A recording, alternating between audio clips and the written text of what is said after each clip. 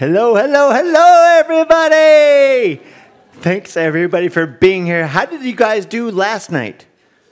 A little karaoke? Karaoke! Did you have some fun, Karen? Did you? What? That was a really amazing night. Thanks for being here. Thanks for participating. Today is our last day. But it's going to be a great day. So that's the great part about it. So what we have is, we have a couple different things happening today, but it's the first up is it's my pleasure to introduce Pete Takeda.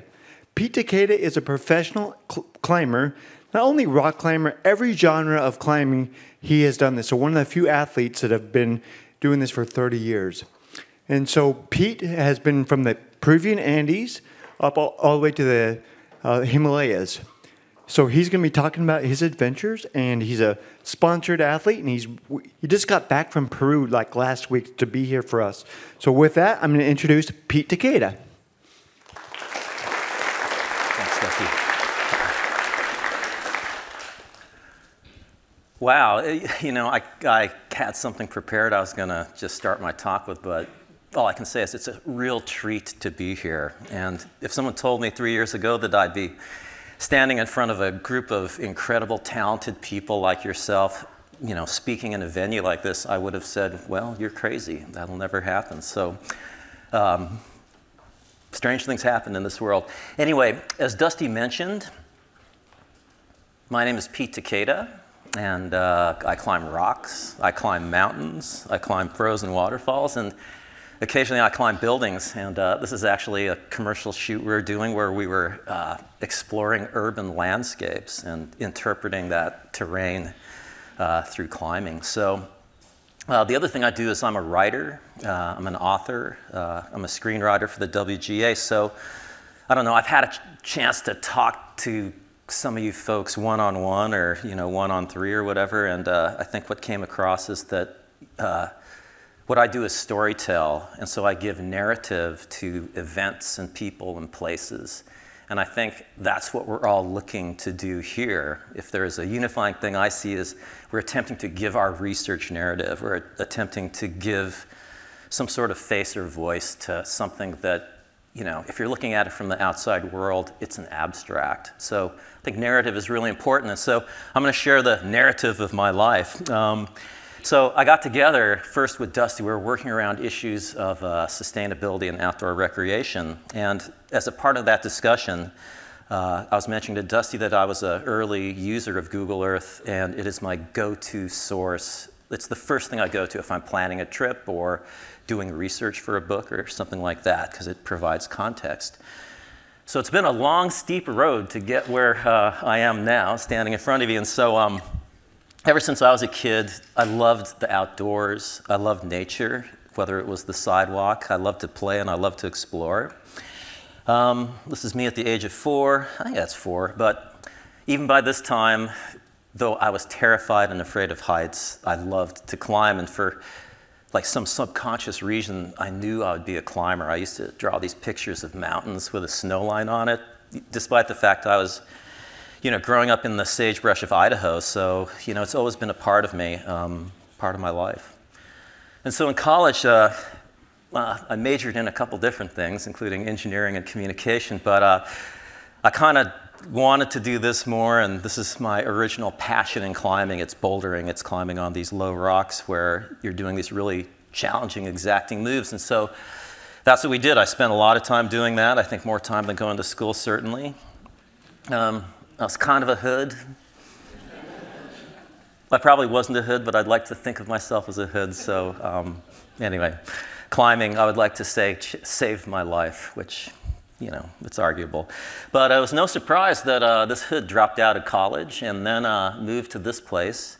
This is Yosemite National Park. I think we had a film or some sort of demo where they were actually using the Earth engine to describe a route that goes up the center of this face here. Anyway, when Alex Honnold free soloed the nose, I was in the valley and heard about it. It was like electricity running through the air. And so, you know, once again, to give his story this kind of greater narrative, you can use things like Google Earth Engine. It's amazing.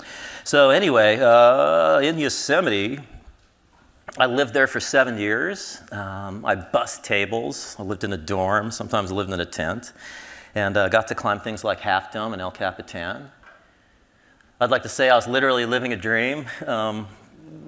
There's a story behind this I'll tell you really quick because I think I have a little more time than 7 minutes. But anyway, this is the restaurant uniform we had to wear. So I would literally be bussing tables in the restaurant. And as a gag, I brought this up on El Capitan and climbed El Cap in this climber's suit they had. So anyway, it was around this time that I started getting a little notoriety. Like, I was very prolific in my climbing. I was very driven. I trained really hard. And I also started writing.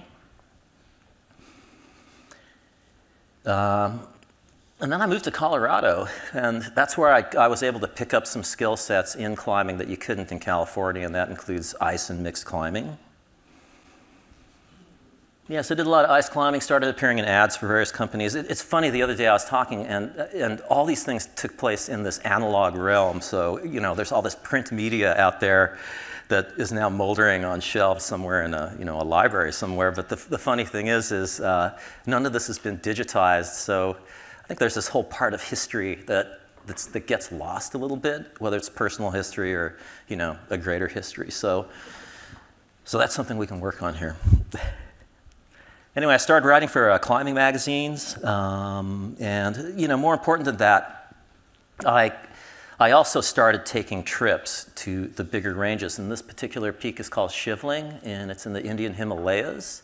In the background, we can see the famous Meru shark's fin, which I tried 3 times. I think I spent a year of my life living in a tent, spread out over 3 years, trying to climb this peak. But I also kept writing, and, you know, part of what I do is I unearth things. And in this case, I unearthed a story about, and this is a true story, by the way. It's how the CIA spied on China from atop a peak called Nanda Devi in the Indian Himalayas. And in the process, they lost 13 pounds of plutonium in the headwaters of the Ganges River. And this story is actually featured on ESPN. I wrote a book. But what's interesting here is I don't think I've ever shown these slides in public, but these are actual pictures taken from the spy expeditions in the mid-1960s. And on the right, you can actually see the plutonium battery. It's called a SNAP 19C, and yeah, there's 13 pounds of plutonium in it. Of note is that it's the same type of battery, almost identical to the one that powers Pioneer 10. So these things, in their own way, are not uncommon. Anyway, in 2009, big watershed year for me, I also discovered this thing called Google Earth. And it's like a dream come true because, you know, I'm really used to going to a library and going through old maps or going through, you know, online databases to find specific maps. But suddenly there was this thing called Google Earth, and you had the entire world at your fingertips. And the best thing about it is, hey, this is too good to be true. It is free. And so since 2009, I probably get on Google Earth like 3 times a day, at least, as a minimum. So it's a very useful tool. One of the things I started doing was I would research a destination and then fly to California here and talk to an executive at a company like Marmot. And I would actually sell them on an idea of climbing something like this. And so over the course of the last 10 years, I've had probably 4 or 5 expeditions sponsored in part or fully based almost entirely on screen captures of Google Earth. And if that's not value, I don't know what is. One of our expeditions took place in Zanskar in India, but the cool thing about this is I was able to take these Landsat images and estimate the height of the boulders. And I would actually go into a meeting and say, hey, they go, well, how do you know this is a great field of boulders? I would say, that's because this is a granitic range. Then they would say, well, how do you know if these are big enough? I go, what I do is I calculate the time of day, look at the shadow, calculate the length of the shadow based on time of day, and I can come up with a rough guesstimate of how high this boulder is. That's called the Pythagorean theorem, I think. I figured that out after the fact. I go, wow, there's a formula to do this. But anyway, I mean, that might be rudimentary to you. For me, it was like, eureka. Oh, it's like, oh my God. Yeah, this is amazing. So anyway, you get to climb in places like this. This is in Peru, but did trips to Pakistan, done trips to India. In the process, would climb 23,000-foot peaks, which are pretty easy to find on Google Earth, but also could find these amazing 23-foot high boulders. And accidentally, sometimes you find things like this 230-foot ice climb. This is actually a product of climate change in Peru. You have ice caps that are melting, and in this brief period of time, they actually freeze solid. And so for 5 years, this route might exist, and in 5 years, it'll be gone, never to come back. So you get to see a lot of that type of really direct frontline climate change in travels like this.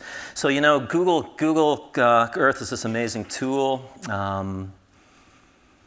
I did tricks. I also learned tricks like, wow, I can scan or I can take a picture of a physical map, a paper map. And this is not exactly lined up. I did this last night, but you can line up the contour lines over the actual physical image.